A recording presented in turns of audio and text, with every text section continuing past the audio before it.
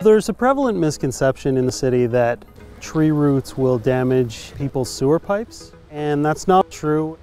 We want the public to know that tree roots are not the danger that people seem to think they are, and not to the degree that we need to remove trees from people's property. So we at the City of Hamilton encourage you to plant new trees on your property, or have the city come and plant new trees. Due to the new infrastructure that's in place, it's virtually impossible for the tree roots to come in and penetrate that new infrastructure. They stopped installing clay pipes about the 1980s, and they started putting in PVC pipes.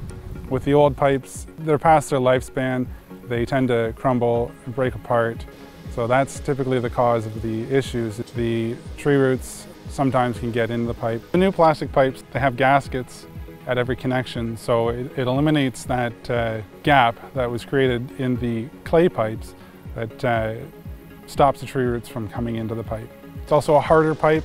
The tree roots can't penetrate it. Tree roots, when they're in the soil, when they're growing, generally search for oxygen and water vapor, and plastic pipes don't give that off the way that clay pipes do. If you suspect that tree roots are getting into your sewer pipes, water and wastewater would be the department to call. There's a program in place to either remove the tree roots from the pipe, install a liner, or they can investigate it further, clean it out.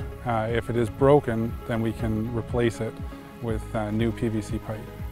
The program that's available for the City of Hamilton is to provide a permanent solution for the pipe on the public side as well as the private side. We cover the cost on the public side of installing the liner.